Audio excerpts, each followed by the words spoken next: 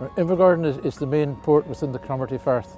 It services the local industry, the local community. It services the oil industry and now the renewables with wind turbines coming and going. You can see rigs out in the Firth, there's maintenance work done on them. And we also have the cargo business. It's quite a wide spectrum. And of course in the summertime this year we had 64 cruise ships which carried with them 33,000 crew and 94,000 passengers in the community. So it's a big factor in what happens in this community. My role in Invergordon is Sailor Society Port Chaplain, which means that I take part in the running of the Seafarers Centre, which this year welcomed over 4,600 crew from the ships. But we also visit the ships, the big ships which have maybe 1,500 crew, and with a lot of crew you have a lot of problems.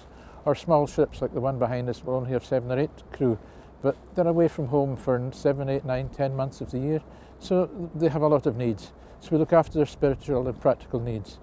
We give them Bibles, we give them Christian leaflets. We also give them warm clothes because they come from warm countries, they join a ship here in the summertime, but they come to our door in the winter with light clothes on and flip-flops and Crocs. So their needs are wide and varied. Good morning, sir. Good morning. Welcome aboard to Good to see you. Chaplain. Thank you. Yeah. We have all sorts of nationalities. In Mark's Gospel, Jesus commanded his disciples to go out and preach the Gospel to all the world. But we're very fortunate in Invergordon that we have this year over 78 nationalities visit us in the church, in the centre. So we visit them, we welcome them into the church. We give them books and Bibles in their own language, which they're very, very thankful for. I mean, some of the young folk will break down in tears. They're so thankful to get a Bible in their own language. Is this for me? It's free. Oh, thank you, Lord. Thank you, Lord. It's quite amazing. Everybody? Well, I've got Tagalog for yourself. Yeah. Yes, and a Tagalog Bible for your friend. Yes. There you are. And we also, this year there's about 33,000 crew came in on the cruise ships. In addition, you've got all the smaller commercial vessels and tankers that come in. In the centre we had over 4,600 crew come in. They come in for Wi-Fi, they come in for just a time of spiritual peace. They'll read their Bibles, they'll have coffee, a time just to socialise and relax, things they can't do on board ship. We treat them like our friends, like guests in our own house, and it's greatly appreciated. We get this time of year, we'll have emails and letters from around the world thanking us for what we do.